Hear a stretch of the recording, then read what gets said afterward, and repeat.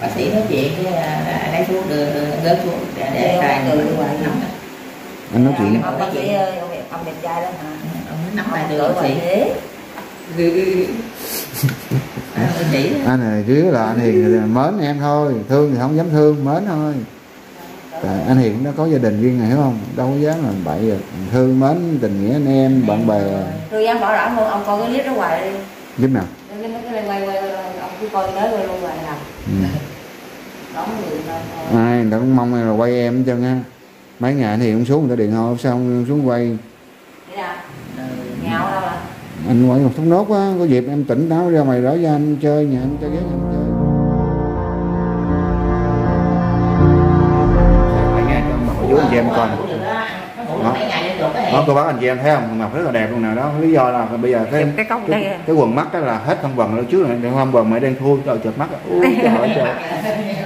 Nhìn đẹp gái ghê hả đó. Cười nè, giọng cười nè, cười tỏa nắng rồi, cười lên 2, 3. Cười như nãy rồi cười đó. Nó nhìn nó nhã nắng nè. Cái thứ hai đó là cái mắt không thâm quần.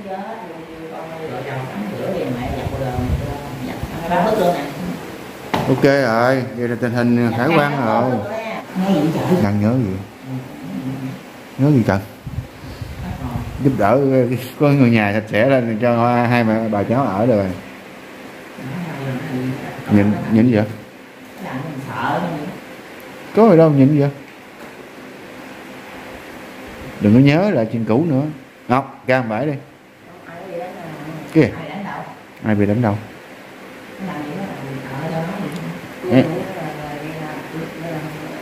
Cái gì? Nói gì?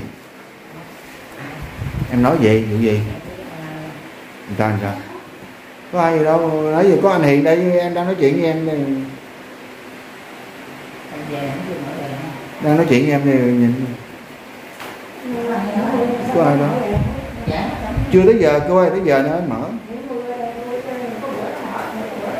Không, đúng giờ nữa mở vậy á. Không con Hạnh. Mấy giờ à? Hồng Ngọc hát bài lên không anh Hiền nhớ không? Gần 5 giờ. Gần 5 giờ mới mở.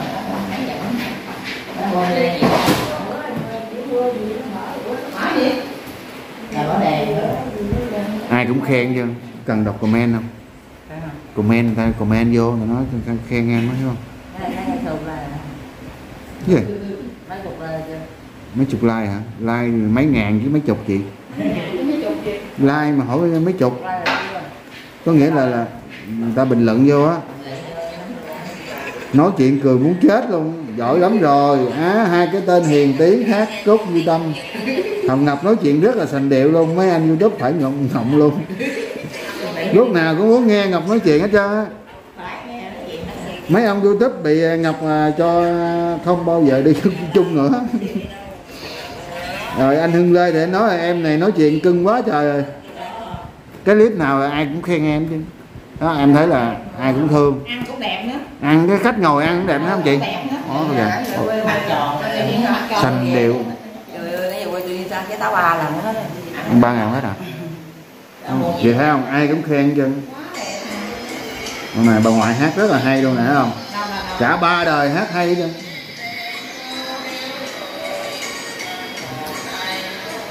Đó, bà ngoại U70 mà hát nhà heo. Đô rồi, đèn mở rồi đó. Nhưng rất là nhiều người. Nè, mau khỏe nghe em đó, người ta gửi lời hỏi thăm em nè. Cố gắng lên điều trị nhanh khỏi mới về, cố gắng lên nhé em gái ơi. Cố lên Ngọc ơi, cố gắng đi em. Ngọc ơi kiên nhẫn nghe bác sĩ rồi uống thuốc rồi đặng nha. Thực ra tôi không phải là nghĩ lại vào cộng đồng mà để mà vô viện đâu. Ai cũng hiểu. Mà là cũng như vô tôi cảm thấy cơ địa tôi như thế nào tôi nói bác sĩ cho tôi về đi, yêu ở trong đây nó cứ quá rồi mai mốt này cho tôi về rồi tôi cũng không phải như vậy thôi. Còn cái tiền của cộng đồng đó là cái dạng quay lên đây là mọi có người thích có người thương, đó là tùy duyên, tôi không có lên cộng đồng xin tiền nha. Đúng rồi em, ai cũng hiểu. Tôi đến đi ra ngoài tôi đi làm cái lo kẹo kéo với lại chiếc xe Honda tôi đi bán, kiếm tiền tôi nuôi sống tôi. Đúng rồi. Nếu có tiền nhiều nữa thì về tôi cho bà già với mấy đứa nhỏ lo con. Đúng rồi. Chứ chứ ngoài ra thì mình không, nếu mình sống ỷ lại vào cộng đồng không có.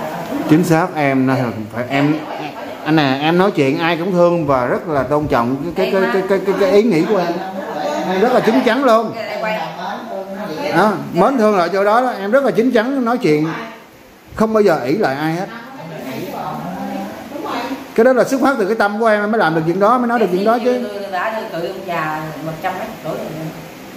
Cái gì? À, lúc mà còn nhỏ là em đã cự ông già 100 mấy tuổi rồi. À, nghe em nói chuyện rất là hay. Em có biệt tài. Tôi biết mấy người. Biết mới ghê hả? Tại sao mày hiểu? Con hiểu con học mà biết mới hay rồi. Hiểu mày đã không? Đúng rồi. Đó, nên là ai cũng thương vô đó. Em nói chuyện rất là thẳng thắn luôn, giống như đánh của anh. Có người thật và có người không thật, hiểu không? Đúng rồi. Mình giống như nãy đó, ông làm như thế thì kênh của mình là chất lượng, hiểu chưa? Đó là gọi là chất lượng từ kênh, từ tâm nó ra. Đúng rồi. Cái cuộc sống này nha, nó xuất phát từ cái tâm mình mới làm được. Chứ là không phải là mình dùng mưu mô mà mình làm bậy bạ gì cũng không tốt không? Đúng rồi.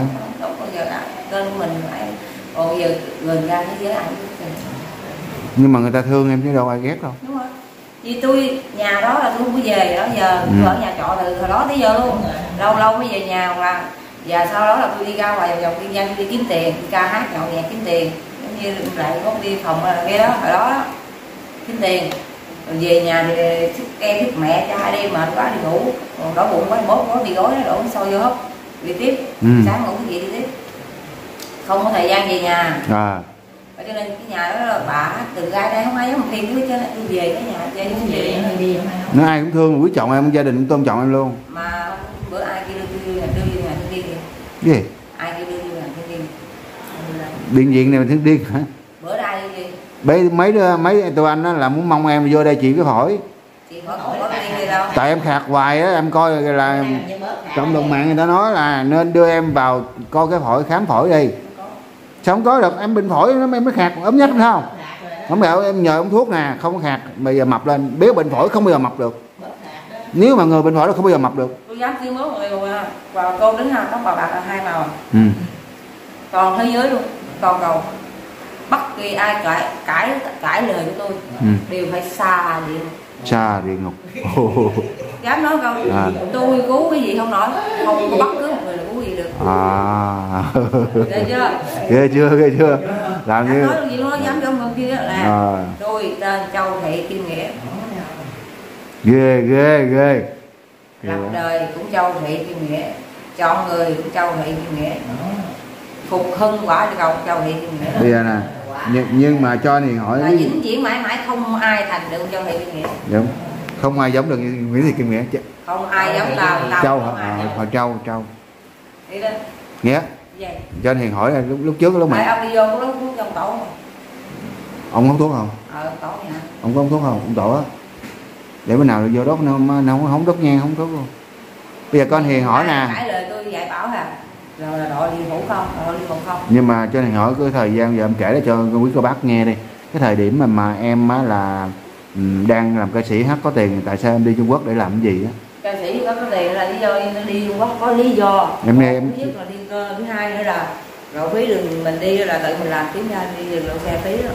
Nhưng mà qua Trung Quốc là tiền nhiều không? Thứ ba là mình buồn bực cái vụ bạn bè rồi anh em xa cách nhau rồi nói bậy nói bạ đi đâu không à?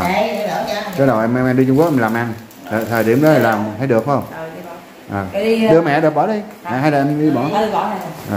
Đó nay Hồng Ngọc tỉnh táo coi chứ gì không? Rất là khỏe khoắn luôn á. Rất là ok luôn. Qua đây cái phòng này nó có 4 giường ha các bác anh chị. Đó, nên là giống như cái phòng bệnh nhân ở bệnh viện vậy đó, nên là tủ chạn này nó rất là ok. Đó. Đây thì Ngọc có cửa sổ nhìn ra phía ngoài được nè. Bên kia là nó bít lại, nhưng mà ở đây thì mở ra nè, đó thấy không? Phía dưới này là nhìn cái tầng dưới ha.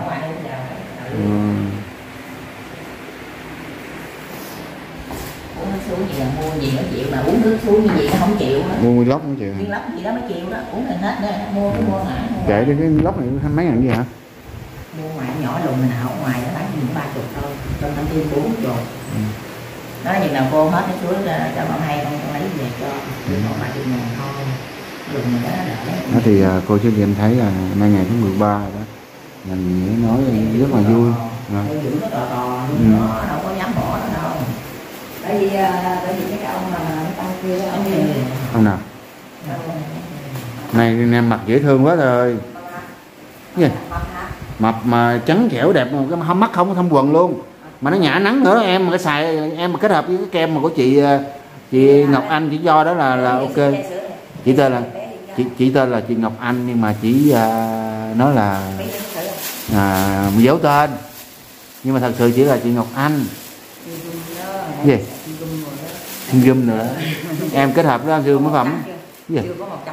Chưa bật tông lên, em chưa xài mà. Nhưng mà hôm nay là cái mặt em là đã rất là khác rồi đó, coi chú em nè. Khi mà em mà xài mỹ phẩm lên nữa là cái mặt em rất là đẹp luôn.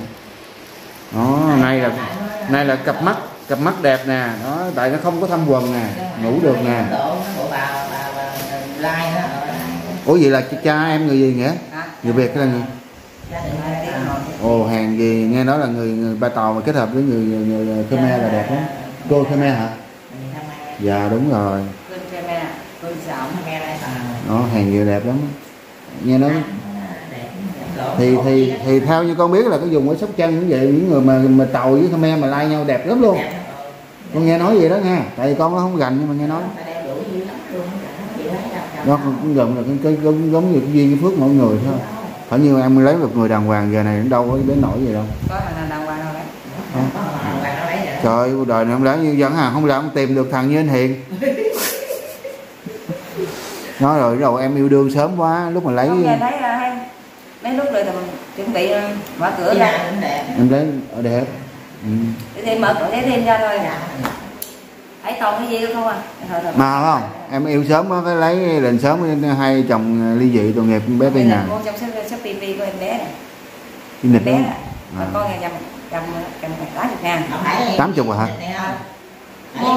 Một trong shop em bé tôi đi lựa đồ đưa em bé lựa mà. Đi cho nó em bé lựa đây nè. Phấn. Rồi bỏ để đi xài cái mới đi. Hết để chị cho nữa. Hả? Cái mỹ phẩm kìa, xài cho đẹp lại đi hết rồi chị. Bây giờ em làm thử. Chị nói rồi đó. Chị nói là em xài hết đi rồi, hết rồi nói chị gửi nữa.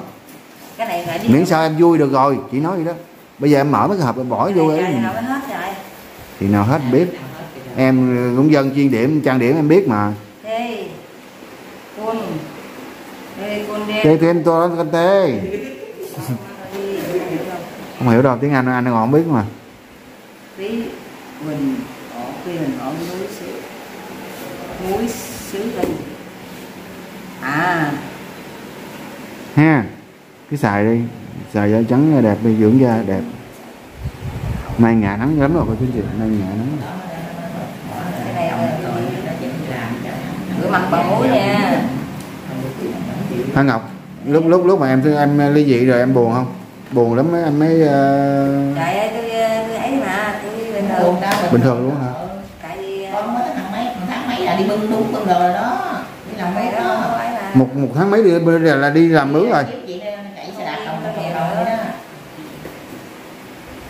Những cuộc đời trải qua rất là nhiều cái thăng trầm biến cố luôn chú chị. Gian nan. Cho nó là Hồng Nhan là bạc phận gặp đủ thứ chuyện. Nhà cha mẹ thì nghèo, bản chất em cũng đã nghèo rồi, gặp nếu mà hôn nhân thì nghèo không nghèo nhưng mà có mình ơn em phải nuôi con đó, có điều vất vả rồi đúng không?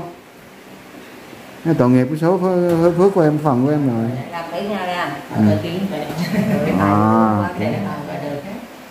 Hay quá ha. Xài cái đó trước đi. Bỏ cái đó xuống đi. Xài cho nó trước đi.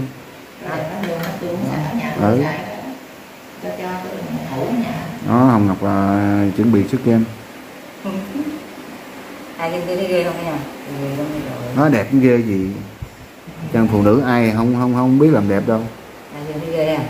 Tôi tính đi làm bộ móng này. Thì ra viện làm móng cho đẹp rồi.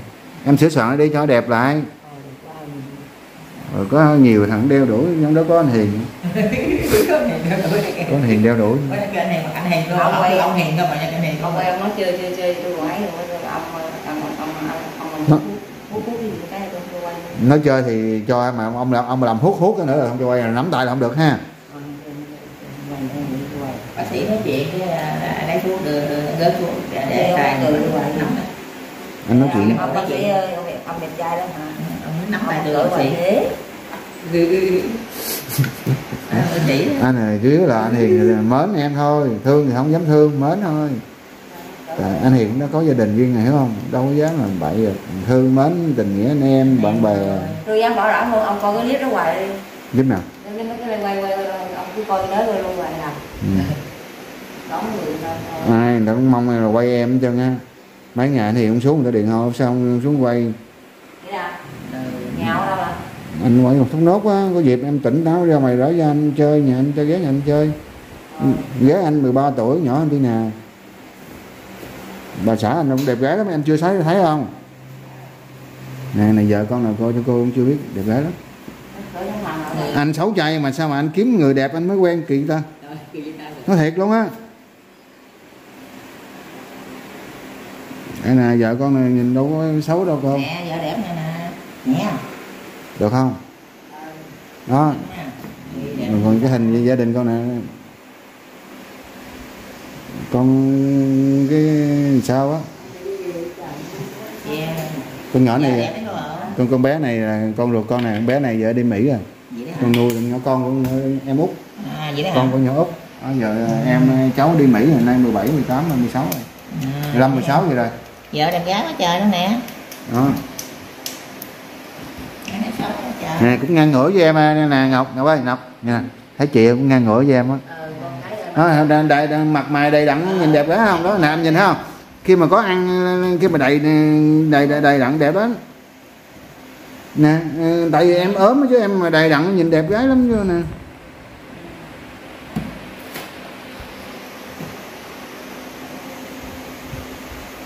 Nó em thấy ai thấy ra ai cũng ngắm cũng muốn thích cái hoa đẹp chứ. Ai thích người đẹp chứ hoa đẹp có hoa cũng gai.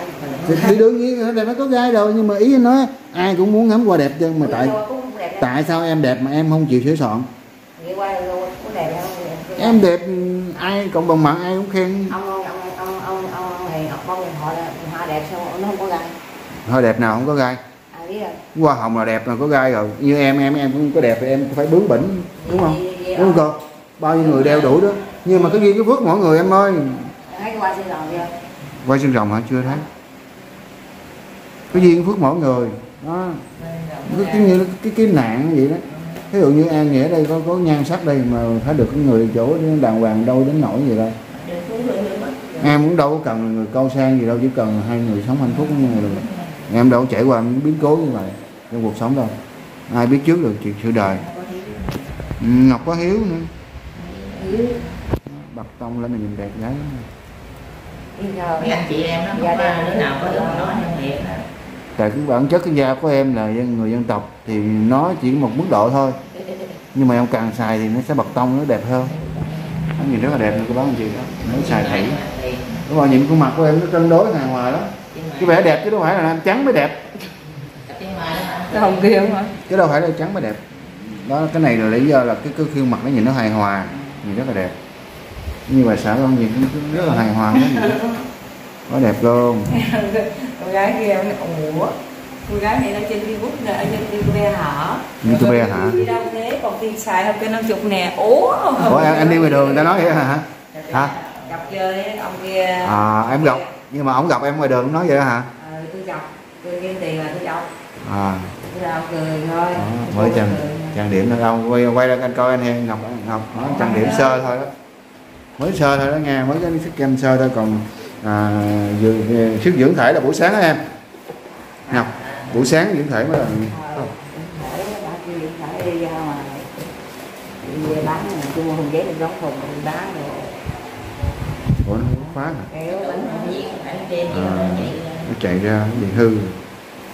Tôi có biết cách đặt đồ Mỹ về đó. Em nhập đồ vậy em bán được.